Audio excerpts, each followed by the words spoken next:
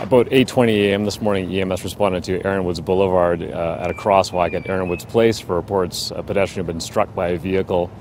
On arrival, EMS determined a male, believed to be in his late teens or early 20s, had died at the scene as a result of this collision. We have a 30-year-old female, approximately, who's obviously quite traumatized by what took place. Very early on in the investigation, as far as interviewing her and determining if there are any other factors involved in this collision. But I said, "Is there anything I could do?" And she said, and she was holding his head. And then I told her not to turn it, and she turned it, and that's when he stopped gasping for air.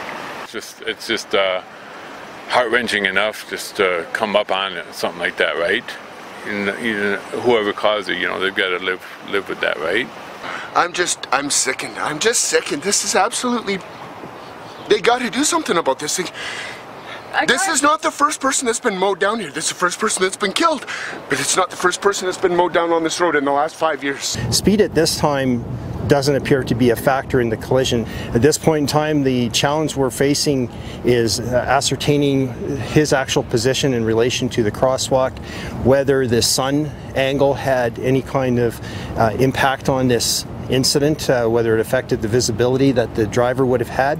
That's why you have to take extra caution when you're traveling in any direction in relation to the sun angle, whether use of sunglasses, a sun visor, slowing down, even stopping in certain cases. You have to take that extra precaution, especially in the vicinity of any kind of intersection where there's a crosswalk.